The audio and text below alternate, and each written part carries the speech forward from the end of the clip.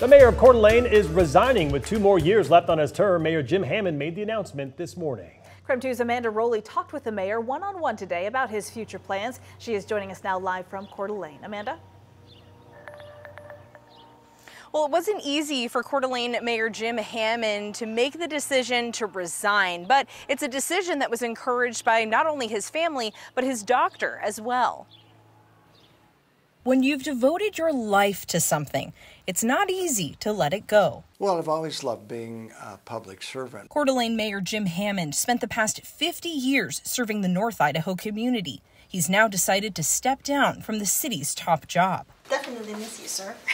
Well, it goes both ways. He's moving to Colorado to spend more time with family. I think that I didn't always devote enough time to family.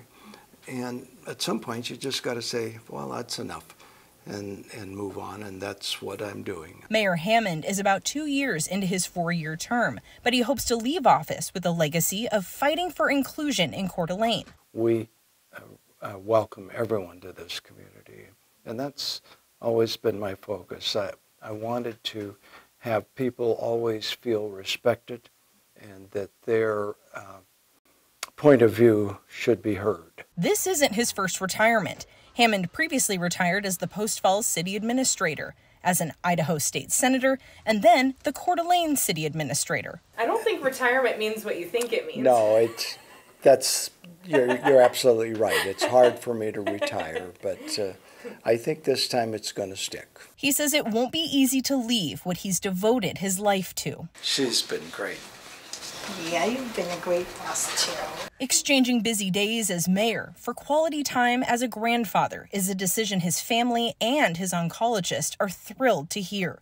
Pancreatic cancer runs in Hammond's family. He lost his father and 2 brothers to cancer. I've had cancer since 99. I've been very fortunate to have the medical care to keep it at bay. After decades of devoting his life to service, Hammond is now ready to begin letting go and devote time to his youngest grandchildren.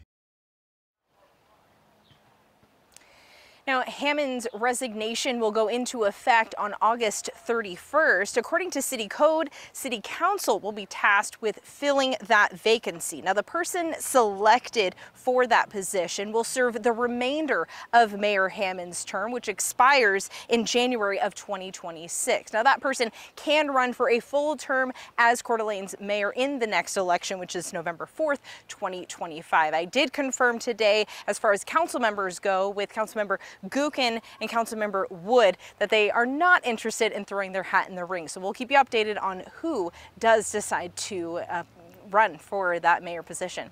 Reporting in Coeur d'Alene, Amanda Rowley, KREM 2 News.